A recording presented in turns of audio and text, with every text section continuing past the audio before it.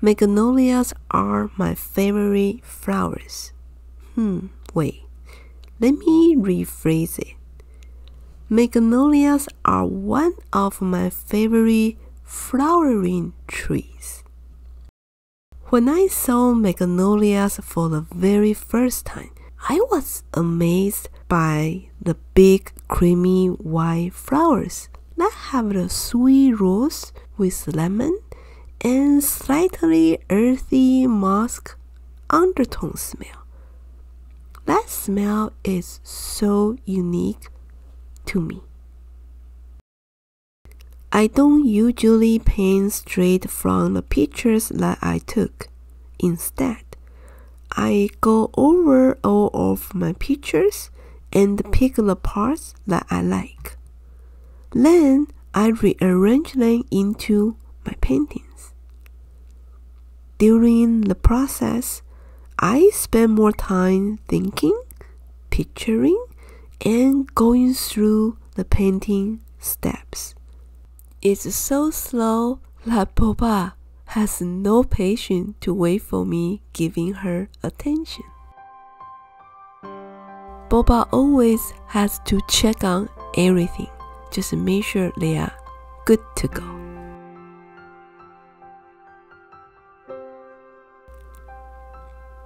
This preparation for some people might be slow, but for me, it actually helps me set my mind into the creative zone.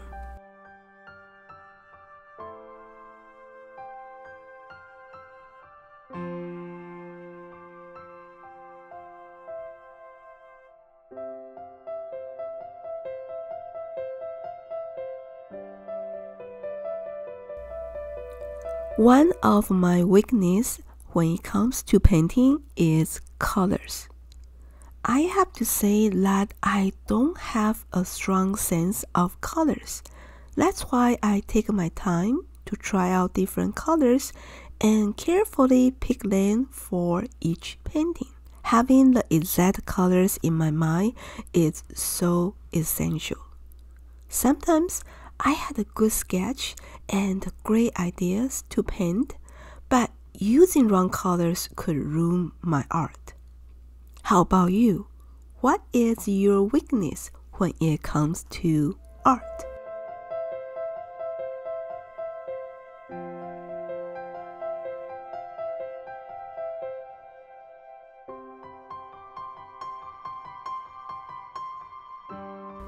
The weather was so gorgeous when I took these pictures that I wanted to recreate the beautiful contrast between blue sky and pink magnolias.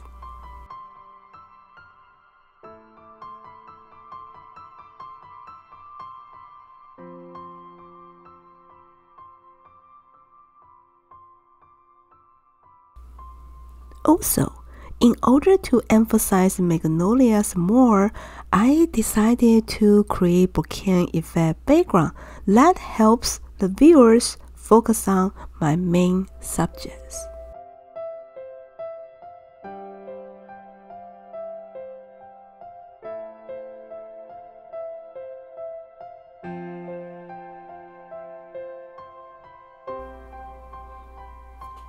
In photography, there are many types of bokeh effects, including onion bokeh, swirly bokeh, smooth bokeh, shaped bokeh, and more. I personally love smooth bokeh with soft and undefined edges that help me create a dreaming atmosphere for my paintings.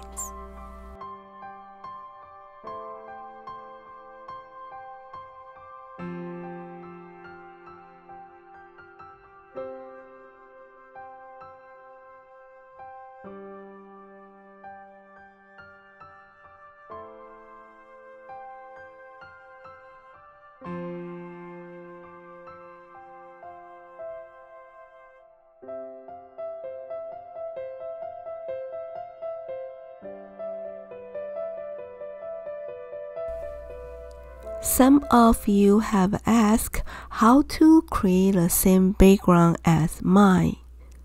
I have designed a class of the complete guide on how to create watercolor bokeh effect background at Skillshare, where you can learn not only my techniques, but also a bonus tip of how to fix the imperfect areas of your background. If you are interested in learning more about it, you can find the link in my description.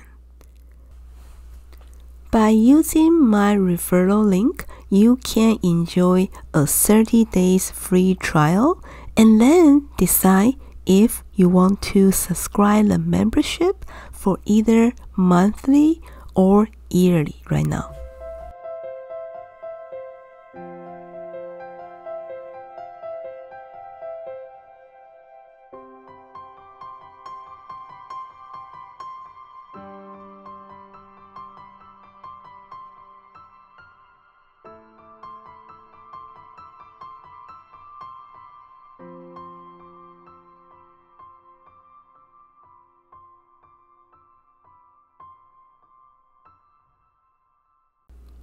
While paper is still damp, let's paint semi-abstract branches as middle ground to add depth to this painting.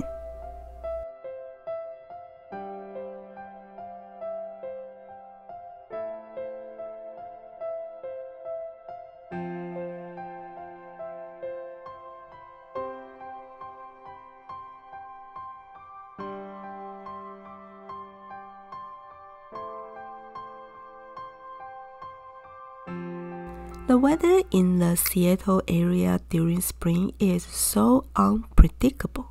It could be rainy and cloudy for a few days, and then suddenly sunny out. While waiting for masking fluid to dry, I decided to take a break and enjoy sunny afternoon outside. Getting some fresh air and soaking myself in the sun usually recharges my mind. Don't forget to take a break in between whatever you are doing.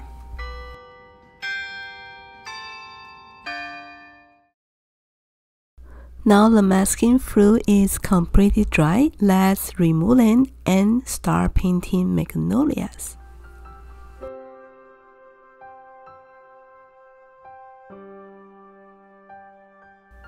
I paint each petal of Magnolias with at least 3 layers.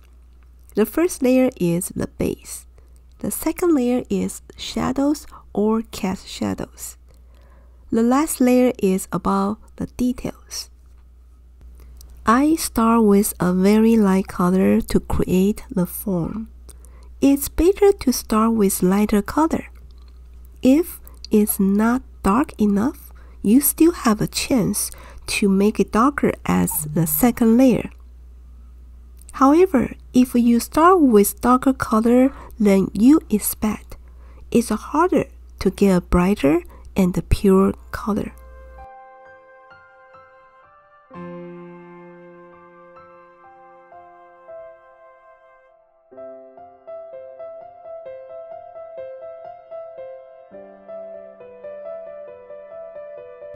Please keep in mind that the outer side of Magnolia's petals are darker than inside.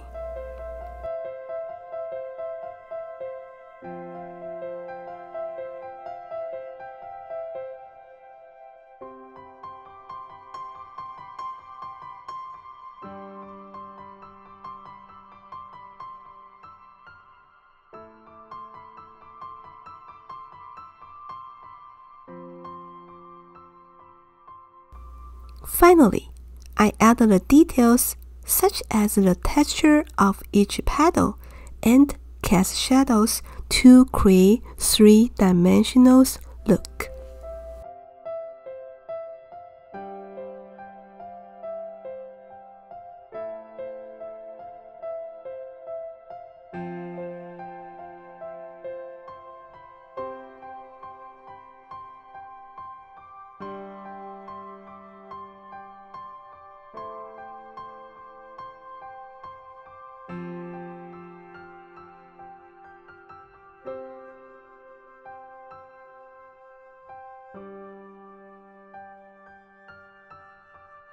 The Magnolia genus consists of more than 200 individual species around the world, ranging from towering trees to large shrubs like the lily magnolia, which is my favorite.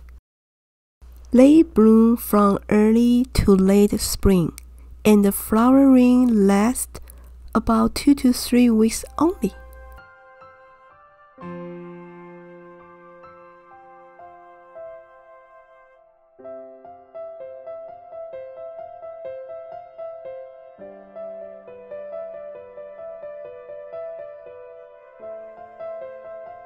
Lily magnolias are named after Pierre Magnol, a French botanist in the 17th century. Just like its name, lily magnolia has lily-shaped flowers that are purplish pink on the outer surface and white on the inside. Each flower has 9 petals, and each petal is like a dancing around. That's why I love them. They are so beautiful and bright that it's impossible for people not to notice them. What do you think?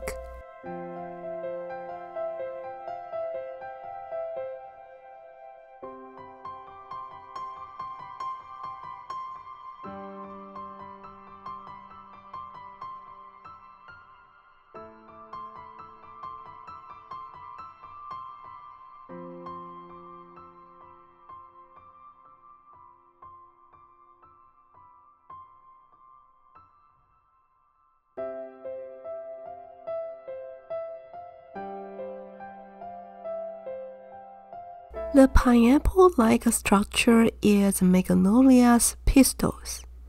Most other flowers bear just one pistil, but Magnolias have several, crammed into a cone-like body, which is another special feature of Magnolias.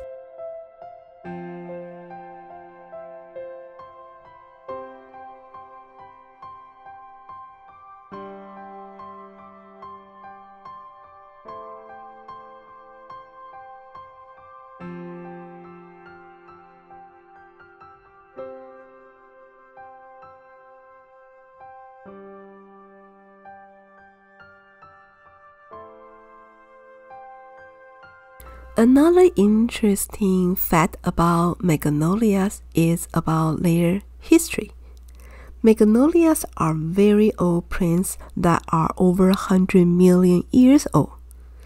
It even appeared before bees were around.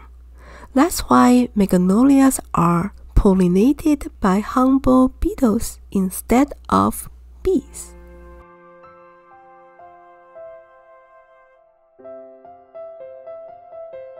Magnolias typically bloom shortly before the foliage appears. The leaves are dark green on the upper surface, and the underside of the leaves are fuzzy.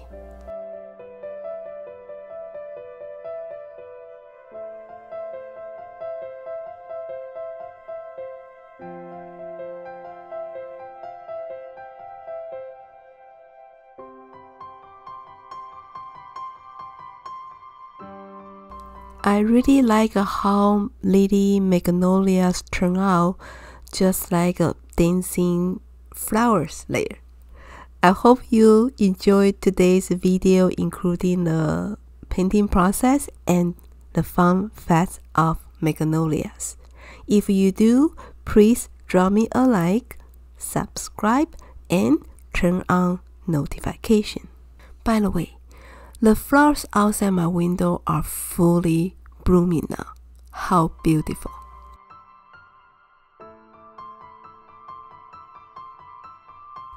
Until next time, happy painting!